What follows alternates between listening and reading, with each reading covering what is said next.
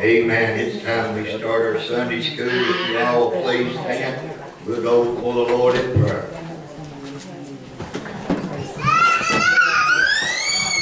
Lead us, Brother King.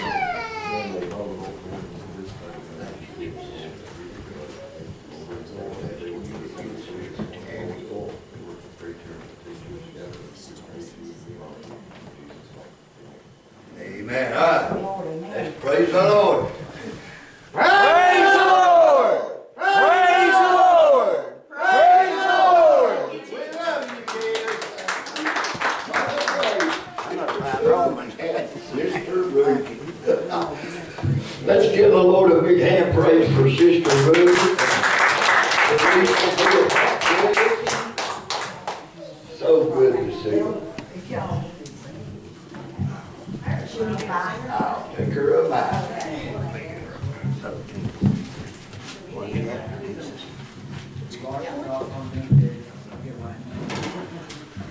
What are you looking for, Brother Bishop? Sunday school coming out.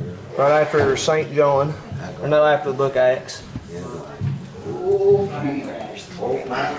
Romans, verse 1. Going to page 26. Sorry, 46.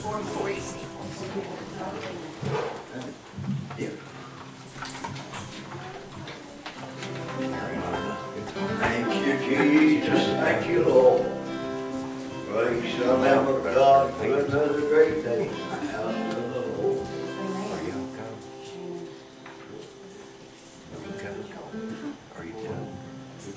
In this world I've tried most everything, and I'm happy now to say there's nothing like religion in a good old-fashioned way. I'm walking in the old-time way, and I want the world to know that I'd rather be an old-time Christian than anything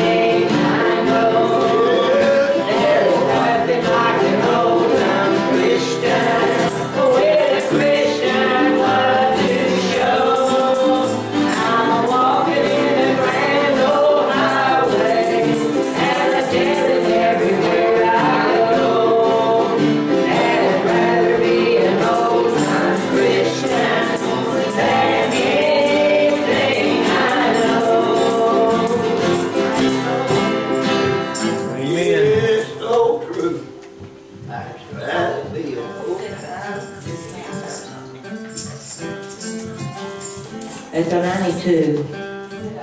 Bless the Lord.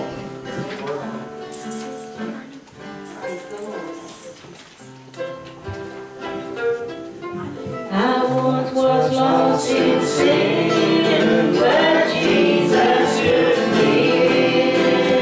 And then a little light from heaven filled my soul.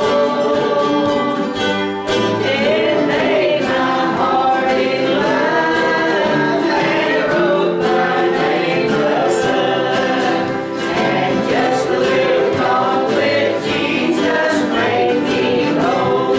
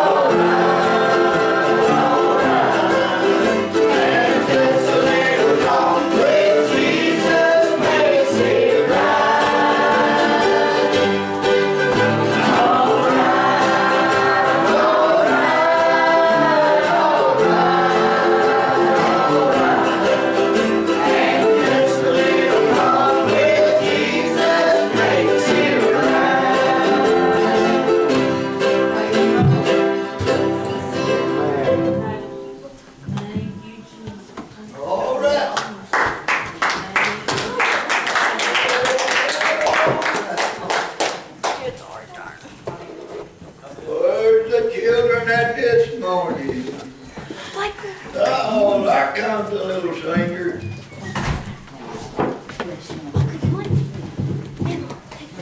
Oh, come on, you gonna sing this morning?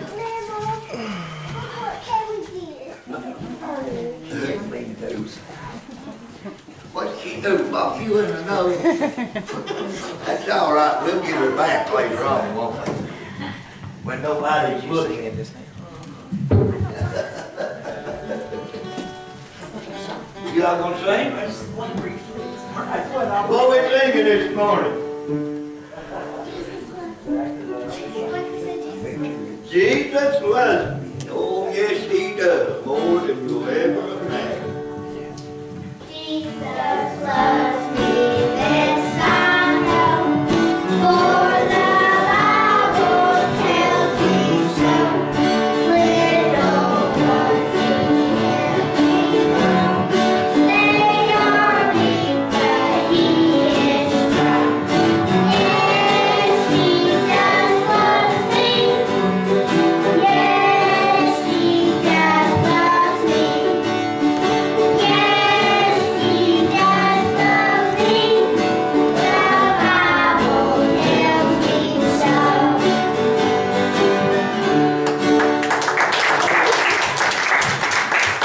Now what we do? Jack up B-I-B-L-A.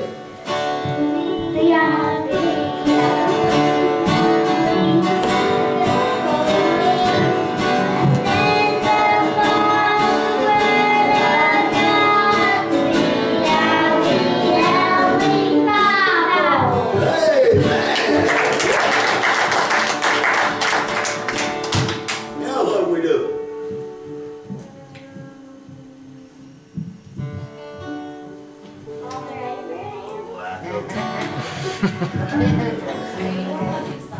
All right, you're gonna ask him to talk when he gonna do it?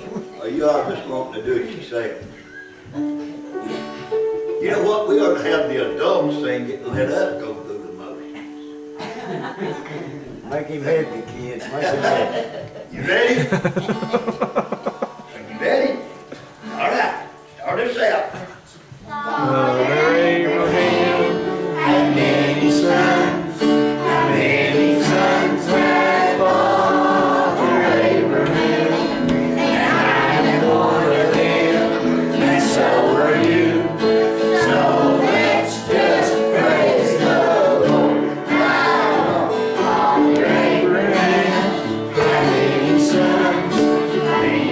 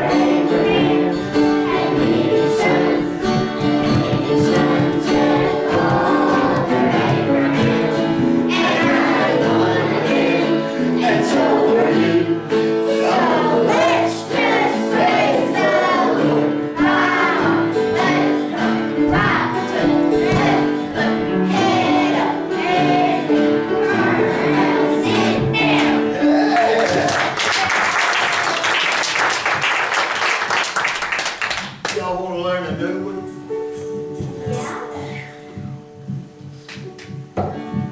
Sister Ruth, do you know he's got the whole world in his hand? Yes, I do. Yes, I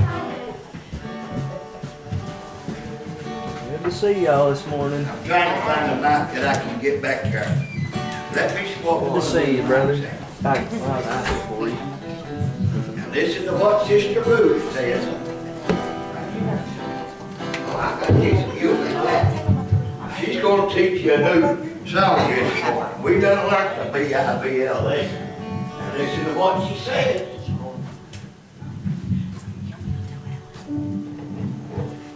He's got the whole world in his hands. He's got the whole world in his hands. He's got the whole world in his hands. He's got the whole world in his hands.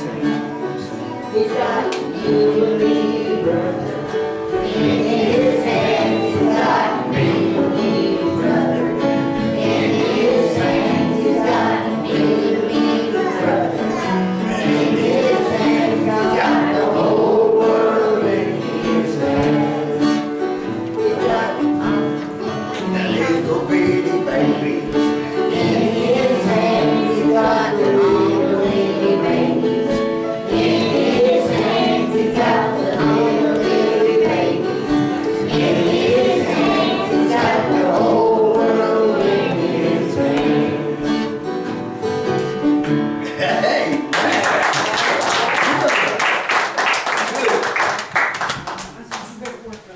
Our Sunday school song, ain't it? I like to go to Sunday school, yes I do. If you try it, you will like it too. Try to get the Sunday when your parents do. Keep it up, time to Sunday school.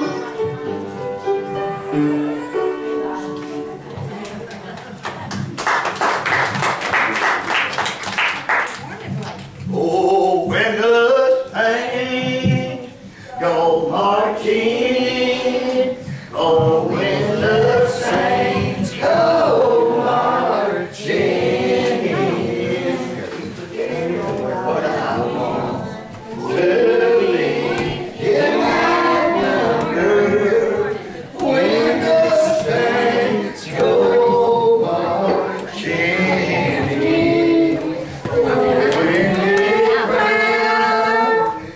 King of all kings, oh, when they crown him King of all kings, dear Lord, I want to be in that number when they crown him King of all kings. All right, before the children go down, take out to Sister Teresa. She's in there.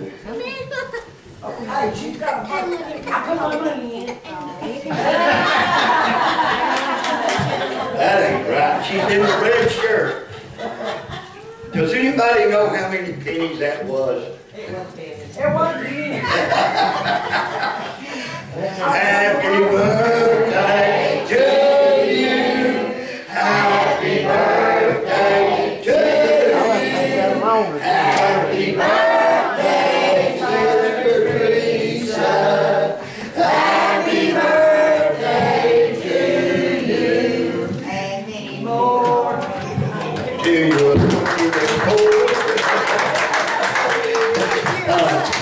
If the parents will, now I don't want the children, I want the parents, because I find out the children want to, but the parents is just too lazy to bring. I want to have a Christmas play this Christmas, but it's going to take the children to pull it off. And the only way they can pull it off is with you sorry parents getting them here.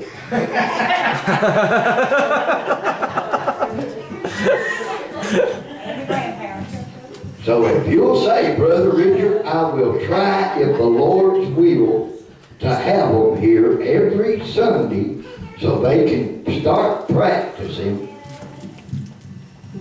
Lord's will.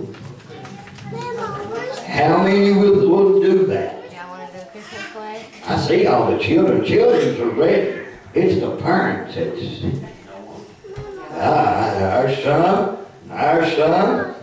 Are you rubbing your chin or was you volunteering? I was watching.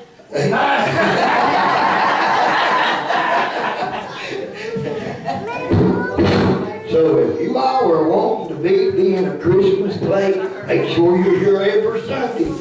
This will be the first one we've had in, Sister, can you? 6 years. So the children, we'll get everything straightened up, get your lines picked out. We'll get Brother Bishop and Brother Tim to do the scenes and all that for us. So they're back there saying we can do it. Get Brother George involved and get some of the parents involved. Don't forget Justin back here. Oh. That's all you all. I ain't got no dog in that. All right, if you will, those that will go with Sister Helen and Sister Carissa downstairs. Oh, no, come here, little. We said a prayer. Yeah, you gotta say a prayer. Yeah. Thank God for Brother George.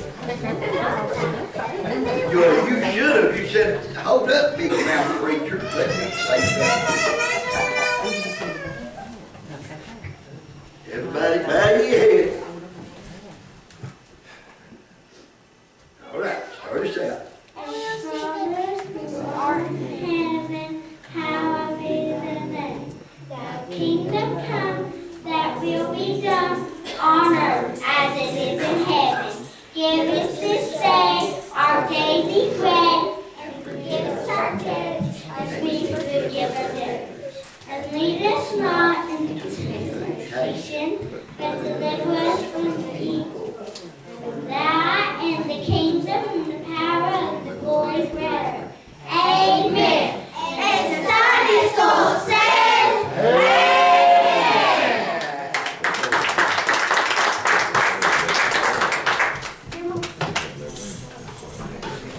And by the way, just letting everybody know, Come on. I want to thank Brother Tim and Justin and a lot more of them that have come out. We're trying to get our downstairs straightened up so we can have a Thanksgiving dinner at the church and with our, I like calling it our true family. Amen. Because it's a love. I was about to say you had. Oh, I had one sticking up there, but. But you got it taken care of. That's all that matters. So if you've got your Bibles this morning, I told a lot of you, let's go to Romans, the first chapter. We're going to leave Psalms just for a little while and take some of these in Romans. Hopefully we'll get through the chapter. Mama Grace says if we don't leave Psalms, we ain't ever going to get to know what the book. One verse a Sunday, so. But that's all right. That's how we get understanding of the Word. I never did like to rush into it because the Word of God is a serious book to read and to understand. All right, let me start us out this morning. Romans chapter 1. Paul, a servant of Jesus Christ, called to be an apostle, separated unto the gospel of God, which he had promised afore by his prophets in the Holy Scriptures. Concerning his Son, Jesus Christ our Lord, which was made of the seed of David according to the flesh, and declared to be the Son of God with power, according to the Spirit of holiness, by the resurrection from the dead, by whom we have received grace and apostleship for obedience in the faith among all nations for his name. Among whom ye are also the called of Jesus Christ, to all that be in Rome, beloved of God, called to be saints, grace to to you and peace from God our Father and the Lord Jesus Christ. First, I thank my God through Jesus Christ for you all, and your faith is spoken of throughout the world. For God is my witness, whom I serve with my spirit in the gospel of his Son, that without ceasing I make mention of you always in my prayers, making request, if by any means now at length I might have a prosperous journey by the will of God to come unto you. For I long to see you, that I may impart unto you some spiritual gift to you, in you may be established. That is, that I may be comforted together with you by the mutual faith both of you and me. Now I would not have you ignorant, brethren. Oftentimes I purposed to come unto you, but was let hitherto, that I might have some fruit among you also, even as among other Gentiles. I am debtor both to the Greek and to the barbarians, both to the wise and to the unwise. So as much as in me is, I am ready to preach the gospel to you that are wrong also. For I am not ashamed of the gospel of Christ, for it is the power of God unto salvation to every one that believeth. To the Jews first, and also to the Greek. For therein is the righteousness of God revealed from faith to faith, as it is written, the just shall live by faith.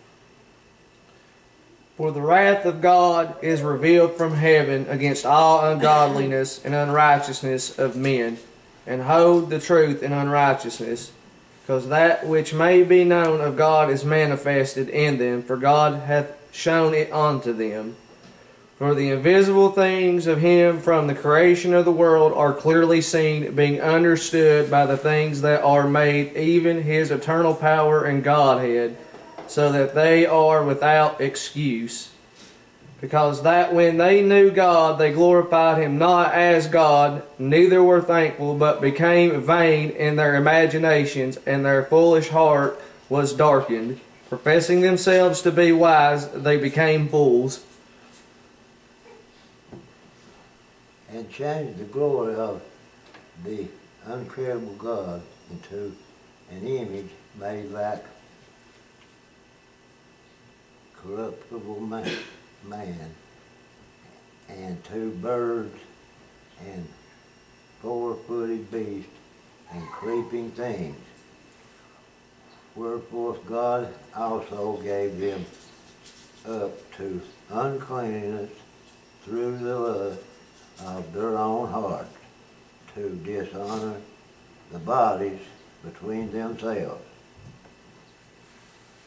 Who changed the truth of God into a lie, and worshipped and served the creature more than the Creator, who is blessed forever. Amen.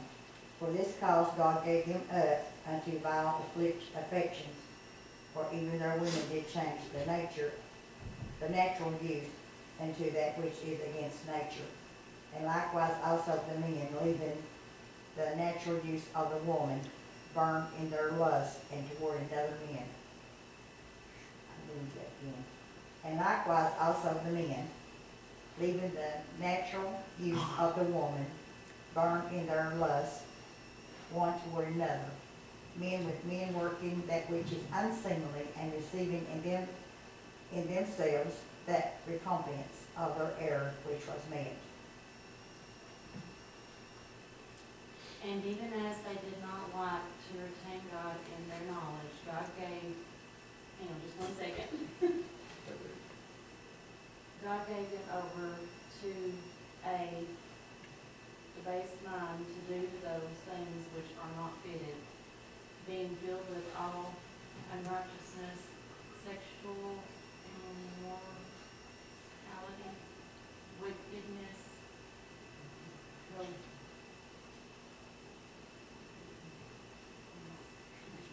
covetousness, maliciousness, full of envy, murder, strife, deceit, evil-mindedness. They are whisperers, backbiters, haters of God, violent, proud, boasters, inventors of evil things, disobedient to parents, undiscerning, untrustworthy, unloving, unforgiving, unmerciful, who, knowing the righteousness or the righteous judgment of God, that those who practice such things are deserving of death, not only do the same, but also approve of those who practice them. Well, that sounds like the world, don't it? We ain't living in that, I don't know. I know we've not had time to sit down and go through and study like we usually do during the week. We got on a topic that it was Wednesday. I think the Lord led us into worship and prayer. What is the difference between worshiping and prayer? prayer is your personal relationship and downtime with Jesus Christ, actually talking, drawing near and close to God. Now, your worship is your service and your works and what you're doing as far as the kingdom of God is concerned. Okay, Brother Bishop, is that the way you see it? Yeah. It takes the whole church to worship. Yeah. And that means you got to get this other stuff out of your head. If you sit there and you listen and don't, I mean, I know the devil will come right in on your back with a saddle strapped to you and talk to you, telling you you're not able, you should have just stayed home, why, you don't need this, but yet, through God, we need to learn how to worship. Right. Big surprise people does that. Exactly, you know, if we look at how they worship Buddha or Mary Magdalene or you would see that they would build a little altar and they would put their statues in it, and to them that is their God. Right. But I don't know about you, I can't look at something that man's created and claim it to be my God when I know in my heart that Jesus Christ is alive. And if Jesus is alive, that means God the Father is still the Creator, and He is. But how do you break down prayer and worship?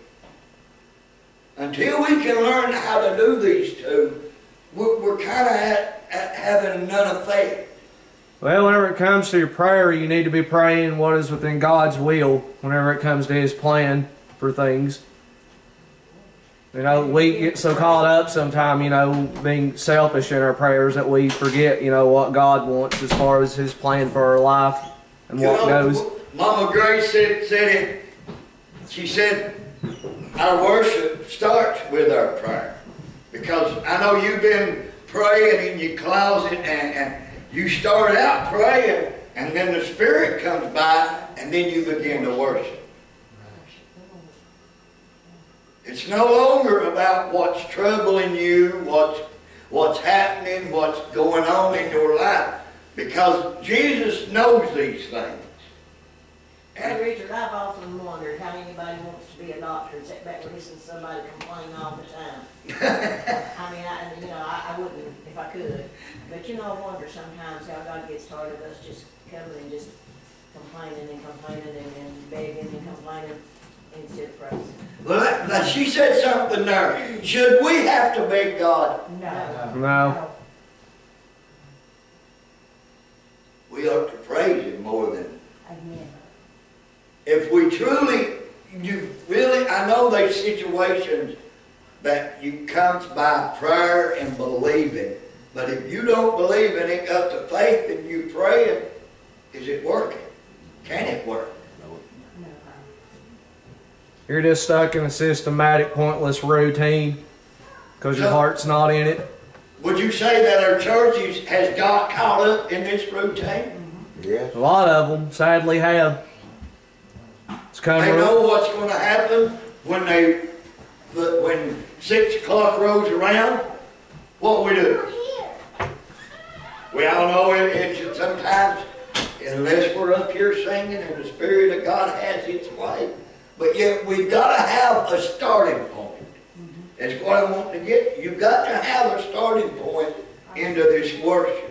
I like how Mom said it starts by prayer, but then it leads to worship. You're talking about starting points and foundation. I think something that's really important to throw out there, adding to the whole aspect of worship. Whenever it comes to worship, are we fully submitted? So if you're double-minded in anything, it's going to be unstable from the get-go. When the Holy Ghost takes over, you are submitted. Yeah. When you get caught up in the Spirit, I like Paul because he gets caught up in it also, but all the rest of them do. But in your worship, you can't do it with your mind. You have to do it with your heart. Yeah. You have to have, and I know each and every one of us has had an experience in our walk with Christ that there's no way we could doubt what God could do. Well, it goes back to the first of the 2 great commandments of Jesus Christ, you know. Worship, loving, you know, the Lord with all your heart, all your might, and all your strength, and your whole soul. So now we've learned that by doing them, we can gain ground of getting to the worshiping part. How would you see worship, Brother George?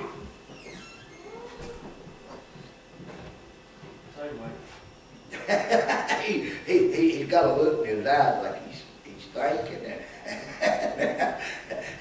But until the church learns the prayer leads to worship. Well, can you worship if you've got your mind on something else? Exactly. No. How can you have a true heart if your mind is separate? What if your heart's not in it, but your mind is? It still won't work. Did anybody have any other questions? I just, that worship stood out to me. And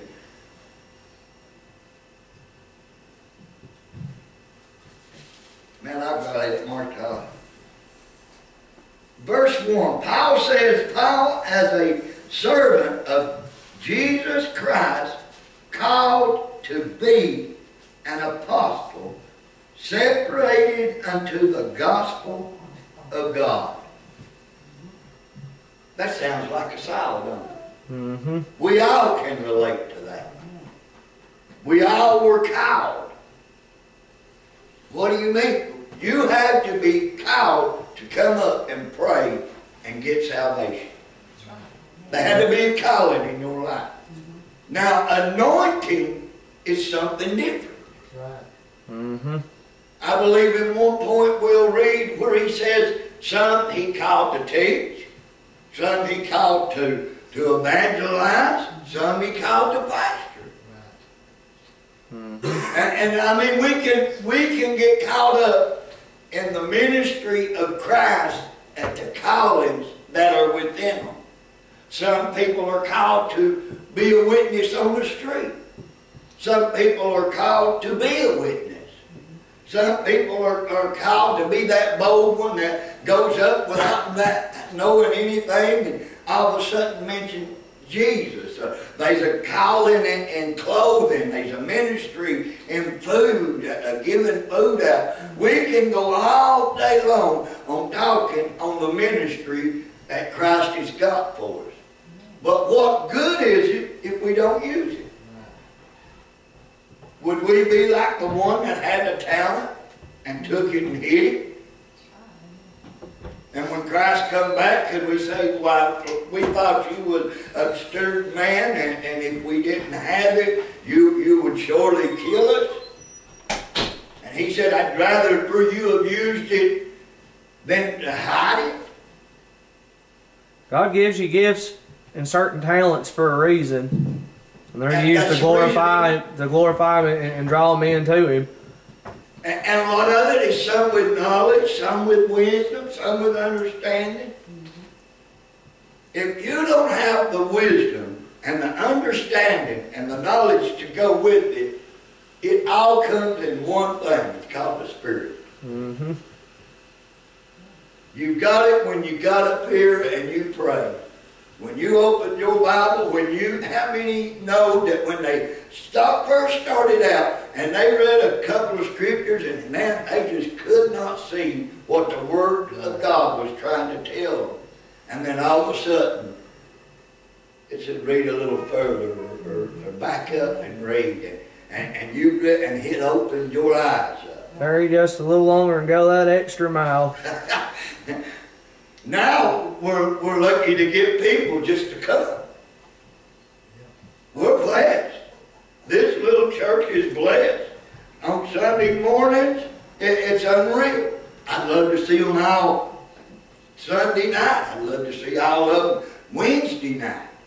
But I can't, and all I can do is encourage you to come. If you don't do it on your own, I can't do it.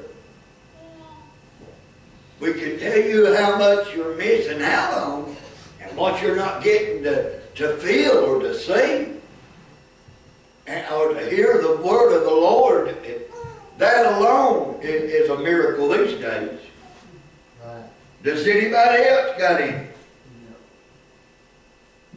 Boy, I'm glad you was talking to that baby.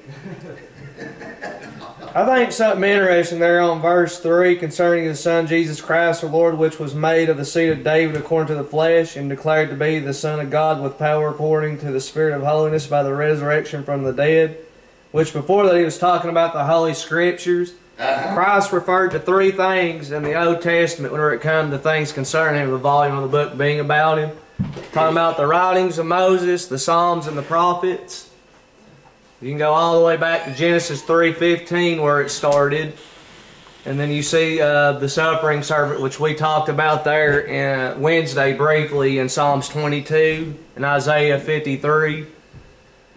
Another really good one, I think it's Deuteronomy chapter 18 where Moses tells them a prophet unto the like of him would come up out of the brethren. But the whole reason why I bring that up, do we really know the Scriptures? Do we search them whenever it comes to the things that, was there, showing that Christ was that seed, that Son of God, the Word made flesh? Boy, And if you read your Bible, it's like I didn't know where y'all was going to be at today, so I was reading Psalms 22, and this was a long time before Christ came along. If you read the prophets, they'll tell you something that's going to happen way out yonder somewhere else.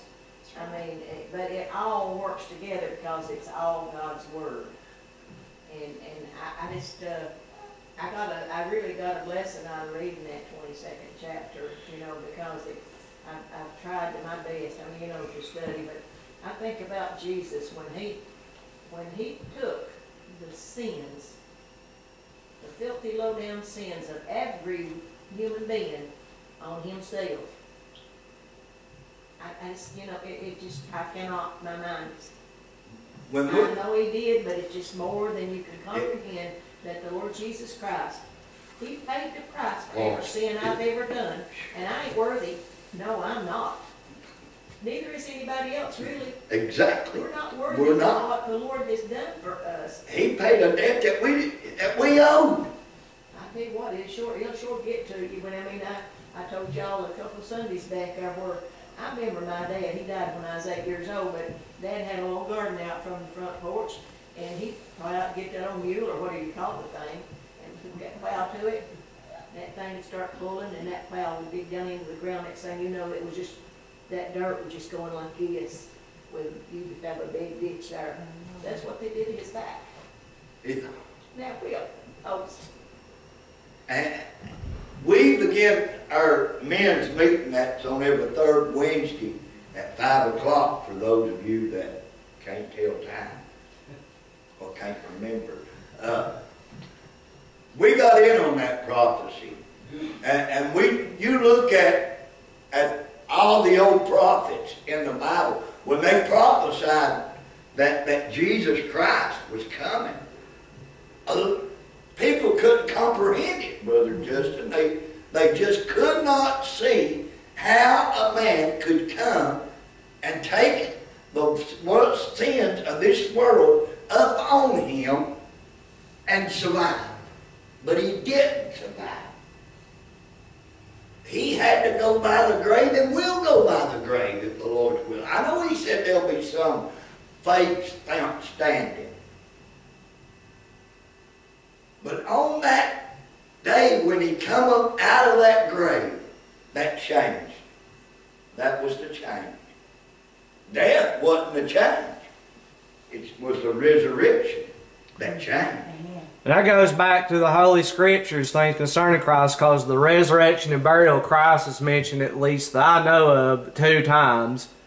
Talks about not allowing the Holy One not to see corruption, and I think it's in Hosea chapter 6 and 2, talking about the second. On the third, he'd be brought back up and raise them again. I got a question for you, Brother Justin. I believe that it was, I think the sister read it. And it's for all of you, just not. What is a reprobated mind? Do you understand what a reprobated mind is? It's whenever you get to the point where you have no conscience when it comes to, you know, guilty. You get what I'm saying? It's I'm trying to put this in a term where it's not going to go over somebody's head. You completely lose a moral compass of what's right and wrong. You have no remorse. No remorse whatsoever for what you do. You don't worry about the consequences of your actions. You just go on, not even thinking of the repercussions and damage that you may cause in your work. Well, I've got another for you, church. Are you seeing that today? Yeah. Yes. Every day. How do you know for certain when it's somebody, now it may be in your own family, that he's turned to a reprobated mind? Now listen, there's another part into it. He said, I'll turn you over to a reprobated mind and I'll pardon you. If God turns you over to a reprobate mind, there's no hope for you, are there? There's no hope. There's no repentance. I mean, because you're like Brother George and Brother Justin said, you don't care if it's right or wrong. You don't even have a conscience anymore at that point. It says their conscience is seared with a rod of hot iron. When they kill a baby or throw it in a garbage can, they ain't got no feelings to them. They've not got no conscience of, I left that thing helpless. It can't feed itself, can't clothe itself. No feeling, no emotion of anything. And they don't even shed a tear. Dead inside. Twice dead, plucked up by the root. Wells without water. Wandering stars. I mean, we could go on and on, and it's fitting the days we're living in. Yeah, it is. And we're wondering what happened to the church. The church is all right. It's the people that's went plumb crazy. They have lost the focus of what God put us here. What did He tell us to be? Tells us to be a light. A salt of the world. So if we're a light, then we're not going to be like something else that's happening. No. Won't be no partakers of it either. You want to uphold it. You want to allow it in your home. You want to allow it in your vehicle. You just don't want to see nothing concerning sin around you. I think one thing that we've been guilty of, and I'll admit in times past that I've done it, we're not really being separated and sanctified like God's called us to be. We're supposed to be a stranger, peculiar people, separated and sanctified unto Him. We're supposed to eschew the very appearance of evil. You know, if you sit there and condone it, you might as well be partakers of it. Yeah. Brother Bishop, was you fixing to say something? Oh, did I cut Brother Bishop off? I'm sorry. No. So I was listening to him. I get caught up listening to it. And it's amazing that what Justin's got, you could have it too. He loses me sometimes. He's got it. Yeah, and Where did he it's get good. it? Huh? Where did he get it? God Yeah. gave it to him. How did it come by? Prayer and study and faithfulness to God, don't you think?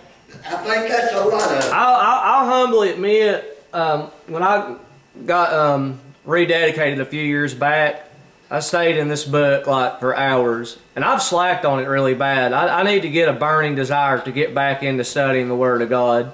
Brother, you ain't. It's really a shame how much I've not actually read here in the past few months, and it's not for lack of trying.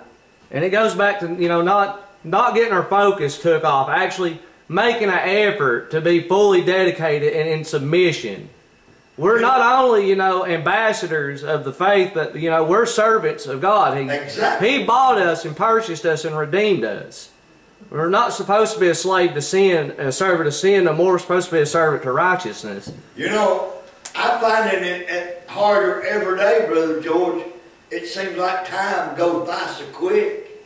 Mm-hmm. And if you work, if you got a job, or you're so tired, I'd sit down, my body be aching.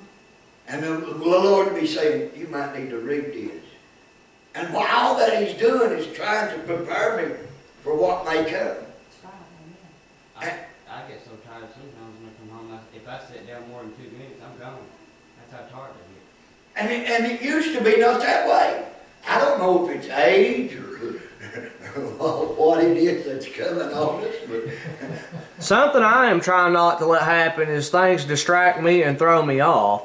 That's one of my biggest things. I will try to get into the Word, and the next thing I know, about 50 million distractions and hindrances just popping up. And by the time I try to sit back down and get refocused, I've done thrown all out of whack. So we're blessed if we can get 30 minutes in the Word of God. And why is that? I think that Satan is oppressing the Christian people so strong. You got to look. You don't own this world. He gave it to the devil. Yeah. There's a reason why he's called the God of this world and prince of this world. Exactly. He gave it. You're an enemy on his land.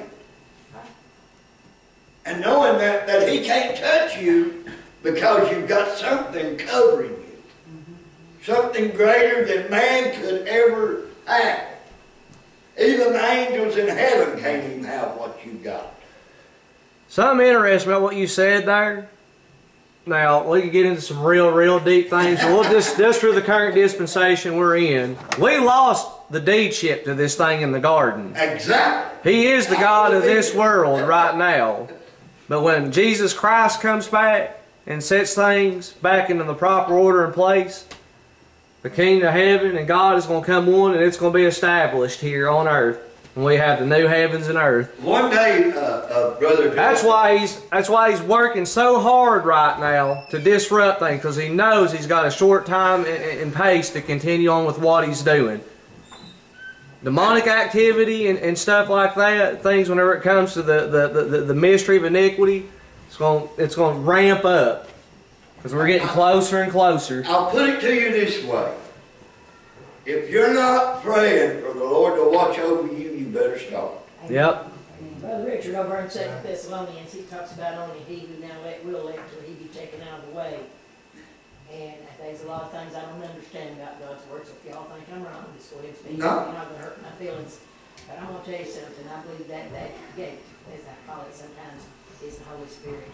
We're fixing to see some things happen. Yeah. Soon. Yeah, we are. And he pulls that. I believe the church will be gone when that is pulled back and just let evil come in like this world ain't never seen. Right now we know that this world is evil. Oh. Let me tell you something. Once he who now lets will let till he's taken out of the way, when that is taken out of the way, you talk about flooding with evil like we ain't never seen or could even understand.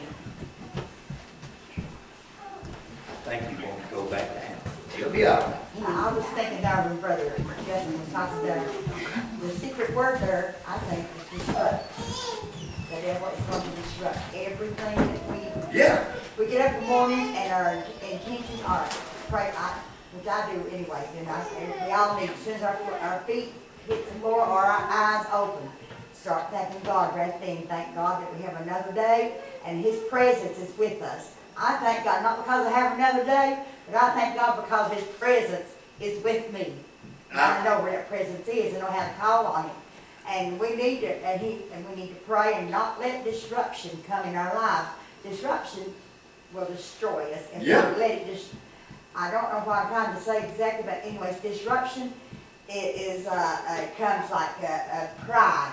Well, I've got to get this done, Lord, first. Forgive me, Lord. No, don't do that. When he says go pray, you better go pray because he's going to talk to you about something.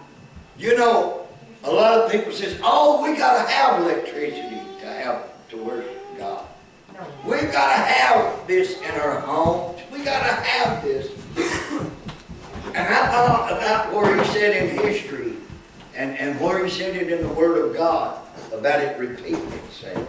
There's no new thing under the sun. What once was will be again. And we're living in some times that we may see a big portion of that go back. Yep. Can you imagine what it's going to be when it does?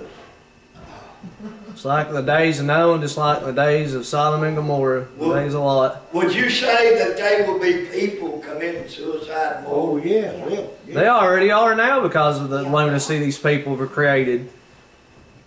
Chaos they've done, demoralizing people.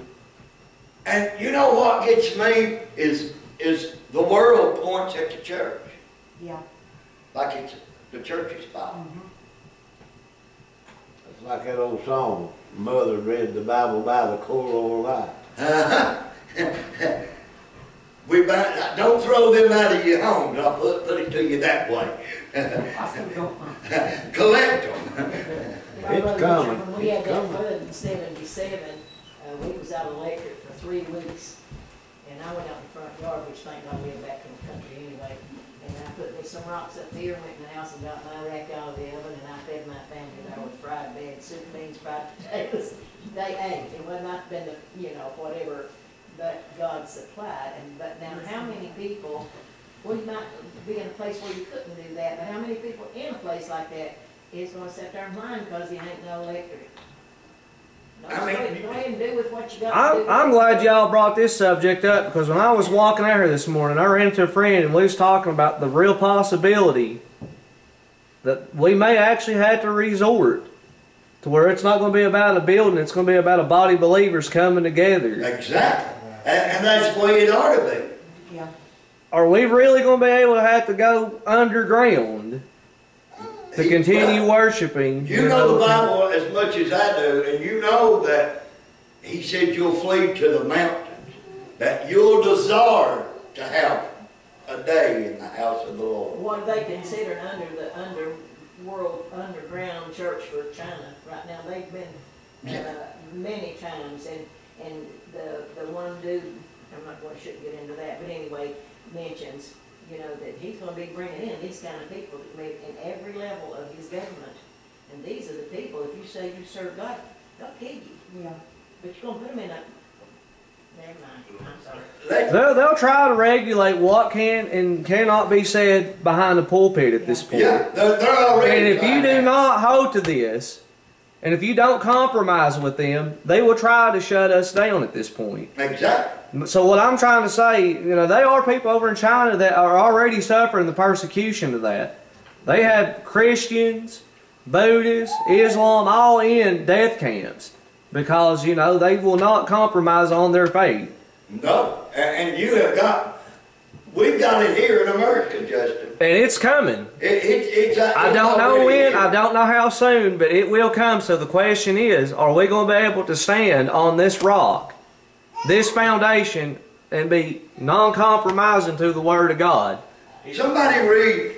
It's really weird, though, to think about it, that right now the exact same things that these people and our leaders are fighting for is for everyone to be able to have their own freedom. Exactly. So to think that we would all, in some time in the future, be under one force of belief, that's hard to believe, but it can happen. Yep. Even though right now everybody's going off the promises of their own freedom to do what they want. That's what everybody's fighting for, because you can't you know, you can't say that you're this or you're that or you're a Christian or you believe this or believe that, because that's going to offend somebody else. Exactly. So everybody is allowed to do what they want right now. So right now really is more of the most freedom that's ever been given. Exactly. How long is that going to last? Exactly. He said, for two or three is gathered together, he's in the midst. If it comes to that where there's two or three, he's in the midst. He said, I'll never leave you and I'll never forsake you. I will go with you all the way. That is the very reason that he tried to tell you in the Word of God, write it upon the tables of thine heart. My sister was telling me that her, that last time she married, it's her husband's sister. And she said that girl told her a couple of days ago, said, I'm going out in the backyard and dig me a hole and bury my Bible, because you know something, they going to come take our Bibles away. You know something, when that Word of God is in your heart, they can't take it away. Exactly. Experience will call forth remembrance and utterance. Stop me from praying. When you see Scripture at work, that's what I'm talking, the Word of God, the Scripture, at work, seeing it happening just the way it's said. Amen. Well, that's running from my head and my toes. And we're witnessing that today. Amen. We're true witnessing the handworks of God. And some don't even recognize it. Some don't even heed to it. There'll be a day they'll open this door and that flood in like a flood of a raging river. And it won't do no good. Yep. We have got something that we ought to take care of. And it's up to us to take care of. We can just let any old thing go on and go on about it. Or we can say, no, this is what the Word says. Don't ever give them what you say. No. Give them what the Word says. I used to think you needed to have it in your memory. No, it don't have to be in your memory. It has to be in your heart. Yeah. When you read and study and love God and try to live the very best that you can for Him, if you need a scripture, I believe that Holy Ghost will bring it back. Yeah. Bring it right to remembrance and utterance. A couple years ago, and well, more than that, really. And the Holy Ghost has kept talking, and the Holy Ghost was doing the talking. He said, Mama, I said, I didn't know you know that, had memorized that many verses. I said, honey, you need to listen. I said, what you're hearing right now is the Holy Ghost bringing back to you what you need to listen to. Exactly. But if you never picked your Bible up, how could it be revealed to you? Yep. That's right. Amen. That's the reason I guess I speak so much on reading your Bible and studying it. Get caught up in topics. If you don't know the Word of God for what it is, it's really easy to be deceived and misled. And brother, you're seeing a lot of it. A lot of it taking place. What's going to happen when their president dies? Who's going to be the next? I'd say that woman will be the first woman president. Her and Pelosi. That's a scary thought to even. Let's not even get on that side. That's a scary thought. Biden's going to die. She will be the president. Now you mark her down. Yeah.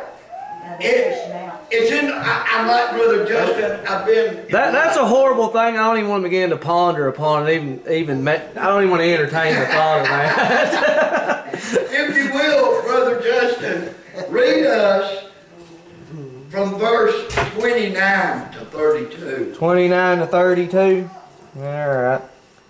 Being filled with all unrighteousness, fornication, wickedness, covetousness, maliciousness, full of envy, murder, debate, deceit, malignity, whisperers, backbiters, haters of God, despiteful, proud boasters, inventors of evil things, disobedient to parents, without understanding, covenant breakers, without natural affection, implacable, unmerciful, who knowing the judgment of God, that they which commit such things are worthy of death, not only do the same, but have pleasure in them that do them. He said, listen at what he said at 13. Who knowing knowing the knowledge of God. They had to listen to it. You can't get around in America and say, I've never heard the Word of God. Man dies in America and ends up in hell. That's a shameful thing. Exactly. That's how free the Word of God is. I was thinking there, Joe Biden, Oh, in politics, he is a Catholic, okay? But, and I've seen that scripture there too a while ago, who knowing the judgment of God? He knows the judgment of God. Yeah. He's been taught that. But In the schools he went to and all that, in the Catholic Church, they teach you all about this stuff, the judgment of God. when they said it's going to come down to one church, that's what they're pushing for. Yeah. I'm not answering to no man. I'm not kissing no man's ring. I'm not calling him father when I didn't even call my own dad that. Because I know there was a heavenly Father in heaven. I couldn't get over him quoting Ecclesiastes there last night, a time to heal and all this. I'm sitting there hearing that, and I'm like, you know, making a righteous judgment and discernment and observation of it, you know, but, I mean, you... I try not to get in this just I mean, that right there, you talk about cringe-worthy, man, cringe of the highest magnitude. Mama Gray? I want to go back to verse 19. Is that okay? Yeah. Because that which may be known of God is manifest in them, for God hath showed it unto them. Yep. Not too awful long ago, you remember I told you that I couldn't, when I can't understand the word, I got a couple of dictionaries, whatever. And manifest means to be made plain. Yep. You see that word manifest in there? They want you to know plainly what this scripture is talking about. Exactly. And it said, because that which may be known of God is manifest in them, for God hath showed it unto them. God shows you what He wants you to know if you listen. Everybody will sooner or later hear God, the Word of God. Yeah. Nobody's going to be able to claim ignorance saying they didn't know, that they didn't have a heed or a warning, or somebody didn't deliver the message to them. When over in Revelations chapter 3, he talked, or 2 and 3, he talked about churches. And what I liked is how the angels was in every church. And they bore witness of that church. And Christ said, I have somewhat against them. That is some thinking material right there. If you don't know what all this that Brother Justin had read in verse 29, go home, get you a dictionary. I like using a Bible dictionary, the Webster, and I like to look. The Strong's Concordance is a good reference also. And breaking what them words mean. And then looking in the Bible and seeing it. Because if you don't understand what that word means, you've misunderstood the whole verse. That's the reason we have Sunday school like we have. That we all can get a clearly view of what Paul's trying to tell us. We can bring in everything that's happening today into this few words. When Jesus plainly told you the world first hated him before it hates you. How many did he say? Many will die because men saying God told them to do it? How many have you already witnessed people saying, I am Jesus Christ? Everything there in Matthew 24, it's been unfolding. We've had it. We've had it out in Texas. There used to be one here in Pennington. Oh. He had long hair. He really thought he was Jesus. And he got out here and got drunk on the railroad track and got killed with a train. Sure did. He got his ticket.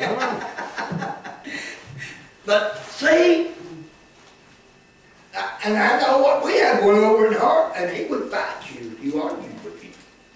There's a lot of people don't believe in Jesus, long as there's something, they're gonna be no atheist in hell. That's right. That's right, amen. And they'll definitely be down on Judgment Day. Because he said that every knee will bow and every tongue will confess. Brother, if you ever want to get it right, you've got time, you better be getting it right. You better bow and confess on your own will when the Spirit draws you. Because it's a different subject and story, theologically speaking, whenever you're forced to bow and confess that He's the Lord of Lords. Do it when the Spirit draws you, don't be forced. Willingly. Not happen to be forced. How do y'all feel about somebody saying that here in the end time, there's going to be a worldwide revival where people's going to be a great revival? I tell you where I think it comes from. I think they get it from the 1,000-year reign. I think where Christ established his kingdom upon this earth, that's where I think that it relates to. Now it could possibly pertain to people being converted and saved during the 1,000-year millennial reign when Israel is the head of the nations. And it can also be interpreted that the resistance to the one world government and the mark of the beast system, rather than bowing a knee and taking the mark, they'll give up their life and be beheaded. My granddaughter stayed Saturday night with me, and she is where the reason I asked that. I didn't argue with her. I was listening to her, and she believes right now, this is the start of a worldwide revival. Well, people are sinful. I said, I think the Bible said the time would get more evil as we go along. It don't get better. No, it don't. It don't get prosperous. And here's something else to think of too, because pertaining to the book of Revelations and getting into that subject, you have two witnesses that show up. You have Moses and Elijah preaching, repent for the kingdom of God is at hand. And you see what they're capable of doing. And the whole world will witness what they're able to do before they're slain and their bodies are left dead 3.5 days in the streets. They'll even see where God will resurrect them and call them up after being dead for 3.5 days in the streets for the entire world to see. Now you got to think people that witness that at that point, you know, if the Spirit don't move upon you at that point, there's something bad wrong, and it goes right back to this talking about reprobated carnal mindedness, not having a conscience anymore. I mean, those are some things to think about whenever it comes to the possibility of that interpretation. Well, let me ask y'all, what age do you come of knowledge of right and wrong? Different ages, some. I've been, biblically speaking, I've heard 13 is usually the age of accountability. That's what I've heard, and I'm not going to say that's scripturally and biblically 100% true. I got saved when I was 8 years old. I can remember some lady, I don't know who it was, coming to me and said, would you like to know Jesus? I did, and I don't preach preacher up here, I wouldn't even have to always tell you, this is what you say and you're saved. Blondie, I went to that altar, I just got up and went. I bowed down and I said, Jesus, forgive me of my sins and come in my life and be my Savior. Come in my heart, I said, and be my Savior. Let me tell you something. When you accept Jesus and He comes in, you'll know it. Yeah. You don't have, no matter what the age. I believe you come of age when you start knowing what you're doing is wrong. Yep. Well, when I was going to be baptized, and the neighbors kept telling her, you shouldn't do that because she don't even know what sin is. Let me tell you something, there's still some sin I don't know what it is, and I don't want to know. Exactly. You know, I think Teresa brought the subject up. If you have to ask, then it's already wrong to begin. Yeah. I seen a little 12-year-old boy. He wanted to be baptized. Well, the doctors made him wear a mask all the time and told him, said, don't you never take it, you know. He said, no. He said, I want to be baptized. But took him down there at Frank Litton's in the bottom there. Cold water, I mean cold water. And that little fella pulled that mask off, buddy, walked right down in that water. Now that little fella had to pay. Huh? That's something, that the church is needing more of is faith and trust in the Lord. Amen. Paul told you of all these things, and we're done seeing them. You're done in witnessing. Men loving men, women loving women. 2 men adopting a baby so they can have a child. And they let them do it. I think they was, listen to what happened. There was a young boy over in Harber. All right? He had 2 dads. Okay, the boys in school found out about it. What do you think happened to him? They rat on that kid fiercely, probably, to the point where he almost killed himself. They probably, last I heard, every time he went, it was a beat. And that's the way I remember it when I grew up. Man, that just goes to show your own personal sin and preference and choices just doesn't affect you. It hurts people around you. That kid's having to suffer due to their immorality and reprobateness. But because of that boy's parents' sin, he caught the blame. Well, Anderson Cooper had a surrogate, and he had a baby, but he's with a guy, so that child, he had a woman half for him. That was his. Is now being raised by 2 men. How much sense does that make? It's crazy. They're doing everything they can to make a liar out of God, to disrupt the natural order of God's creation, just like it was in the days of Noah. So shall it be, yes. But let's don't forget, that sin in itself is no bigger than any other. Exactly. No more worse than a man taking a gun and shooting somebody. And it's all the same in the eyes of God. And alive to see. Small, simple little thing. Would we get caught up in the things that are not of God, it'll have an effect on your life. You know, the sin might be the same, but we're talking about another person's life. Yeah. Not just you sinning, but another human life that you're responsible for is going to pay for what you did. Yeah. But is that not true from biblical? We pay for what our ancestors did. Yeah. And they still want us to pay. And you think we're not going to pay for what our parents did? Our children are going to pay for what we did. Yep. Yeah. The sins of the fathers are visited upon the generations that come after. Now, when I growed up, if I disobeyed my mom or back-talked her, man, I had blood running out of my lips. And there wasn't no court system you could run to. They would probably say you need to give it to him again. Yeah. They didn't spare the rod back in the day. No, they sure did. They wouldn't spoil a child at all. How to respect their elders. Yeah, we're a dying breed. Exactly. Yeah, What's it going to be like when that next generation comes? The more and more you compromise and depart from this, the worse it gets with each passing generation. And the Bible says that. 70 times 70. You think all this from verse 29 to 32 ain't happening? You better open your eyes. But it's here. It's going on. Everything Paul teaches you and I, that how they're denying the faith thereof, they're doing it. And you got to think about all the weak and feeble-minded individuals that they've indoctrinated and brainwashed with certain things, getting on the whole thing of natural affection. I'm sorry, it's not right teaching, little kids, things that they shouldn't be, exposed to. And I hate even getting into I'm not even getting into the politics. Let's get behind the spirit of it.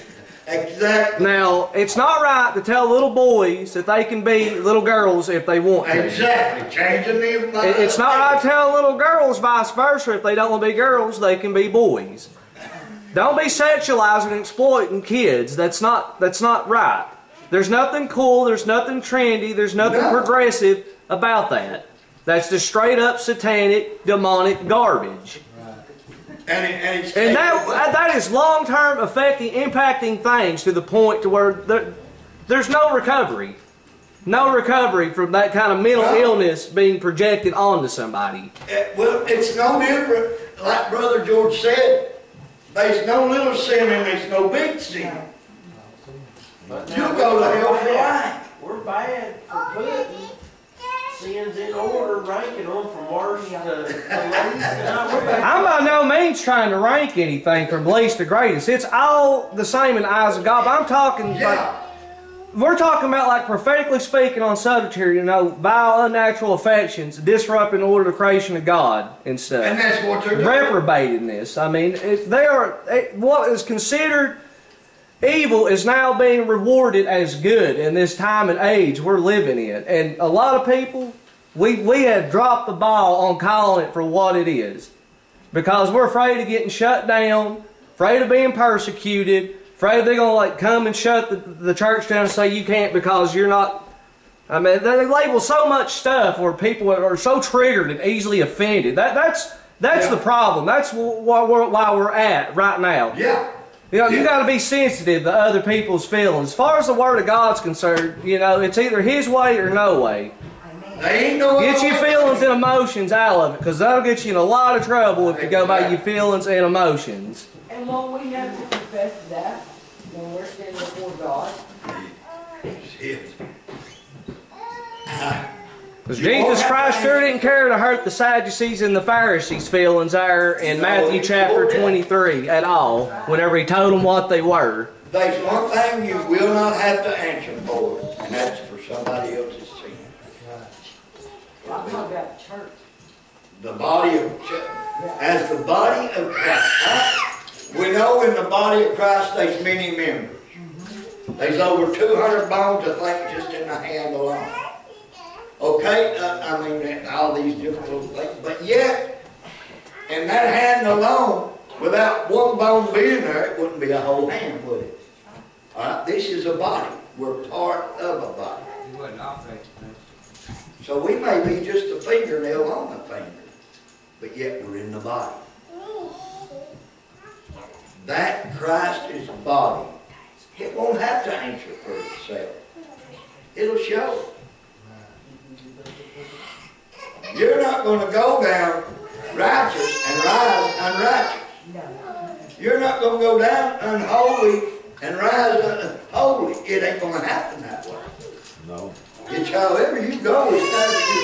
And as the body of Christ, we answer for what happens in this church. We answer. More fingers point toward me for it even happening. And more fingers toward our deacons for not standing up. We need to stop playing the blame game and just accept responsibility for what we fell short. That responsibility. What is your responsibility in the church? To be a part of the body. And something I was really trying to emphasize there on real bad, it's happening, and we've been guilty of it.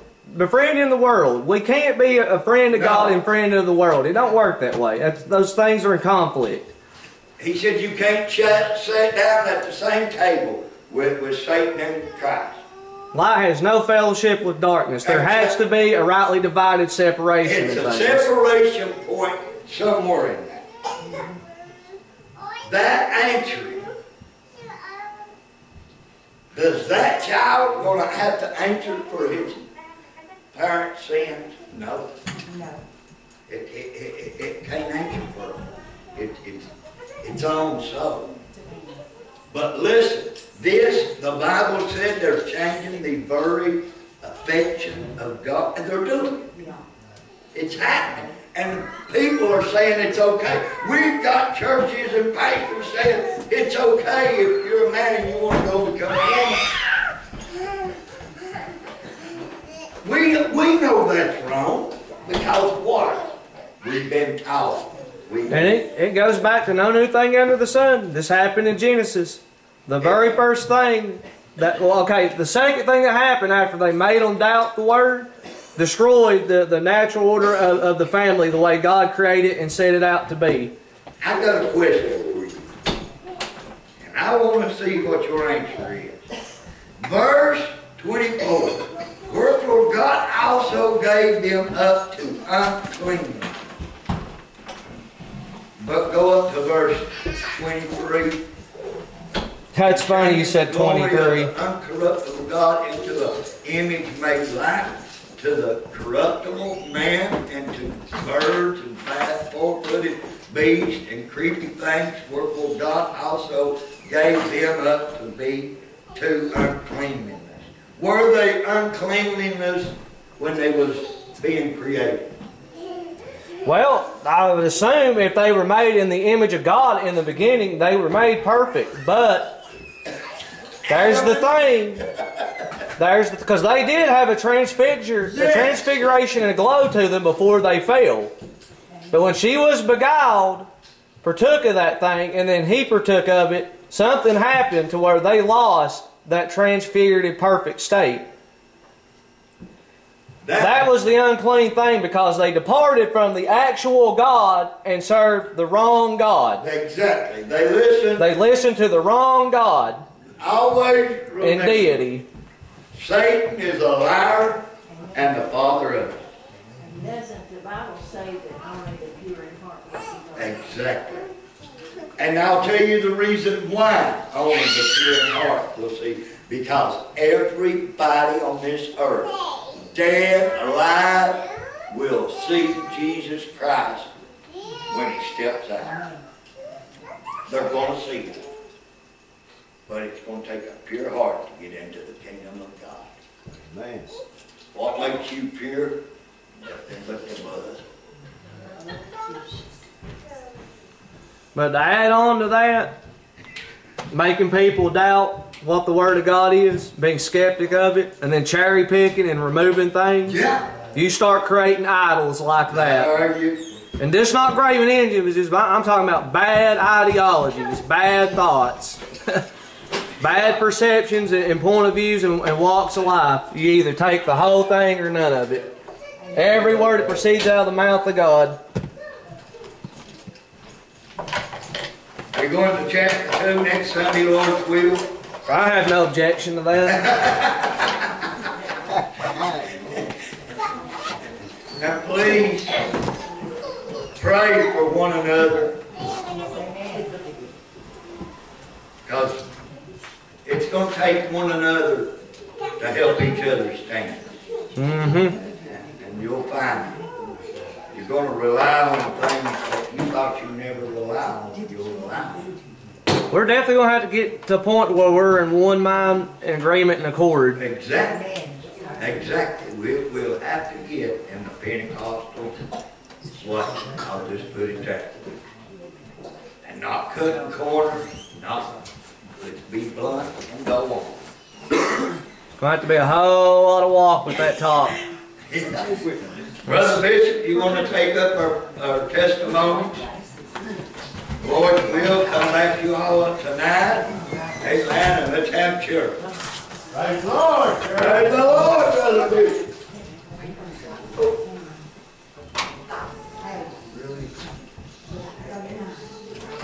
Praise the Lord. Let's give 39 a good hand.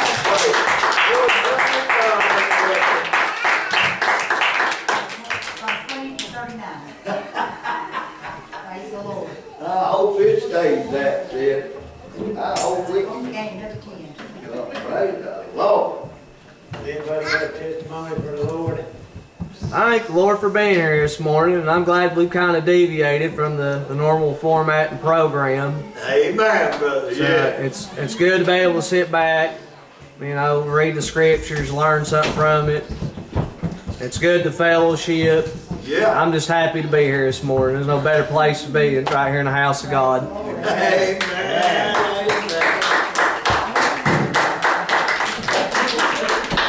Learn how to clap her hands if you learn that now. Has anybody else got a testimony for the Lord? I thank the good Lord to be here. Amen. Anybody else got a testimony for the Lord? I thank the Lord for all He's done for me. Bless you, I Joe. always wanted to. Yes.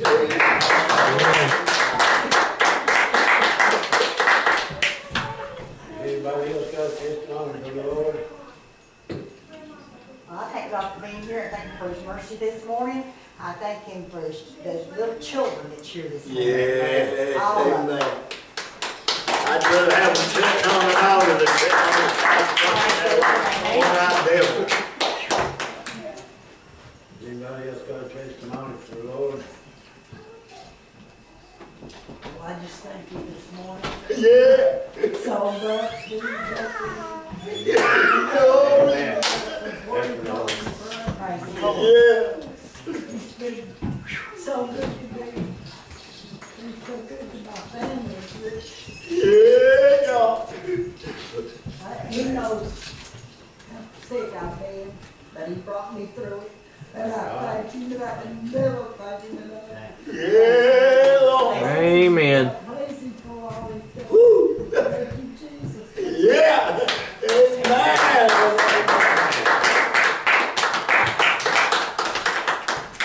Anybody else got a testimony? Praise the Lord. I thank Lord Mayor this morning, thank you for the stuff that we're doing, thank you for the word today, Praise what the you Lord. gotta listen to sometimes, you know, it might help you along the way, but you don't know what God's doing. Yeah. Amen. You know, I listened to a preacher, he said, don't, you know, it was back years ago, he said, I'm not worried about what the day or tomorrow is, he said, I got, you know, you gotta believe in Jesus Christ and His Yeah. word. He said, many people look toward the world and things, not looking toward God. Yeah.